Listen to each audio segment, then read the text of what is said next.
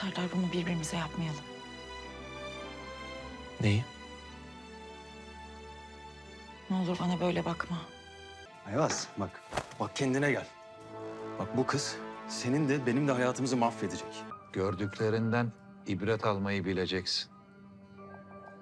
Eğer gördüklerinden ibret almayan 2 tane gözün varsa, başının üstünde 2 tane düşman taşıyorsun demektir. Teşkilat yeni bölümde neler olacak? Serdar ve Zehra ölecek mi? Ceren gerçekten Halit Başkan'ın kızı mı? Çetin Pınar'la ilgili gerçekleri öğrenecek mi? Hepsi ve daha fazlası bu videomuzda. Videomuza geçmeden önce dizimiz asla finali olmasın diyenler videomuzu beğensin, gücümüzü senaristlere gösterelim. Teşkilat dizimize destek olmak için kanalımıza abone olup bildirimleri açın. Evet arkadaşlar, çok heyecanlı bir bölümün ardından dizimizin yeni bölümünü merakla beklemeye başladık. Son bölümün ardından Zehra ve Serdar'a bir şey olacak mı diye merak etsek de bu ikilinin dizimiz için yeri çok önemli olduğu için onlara bir şey olmayacağını ve Yıldırım'ın bir gözdağı vermek istediğini düşünüyorum.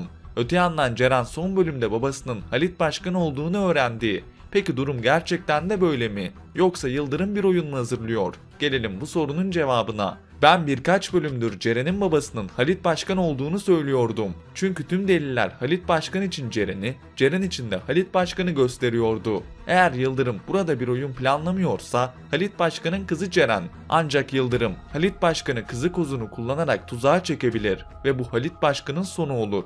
Öte yandan biliyorsunuz ki Çetin Pınar'a evlenme teklifi etti ve Pınar bu teklife bir cevap veremedi. Çetin gelecek bölümde Pınar'ın aslında kim olduğunu öğrenecek ve ardından bir seçim yapması gerekecek.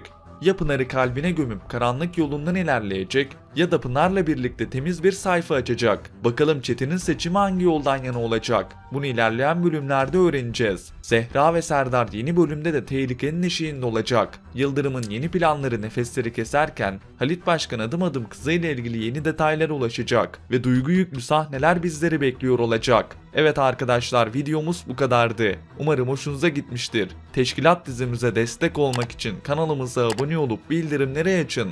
Yeni videolarımızda görüşmek üzere, hoşça kalın.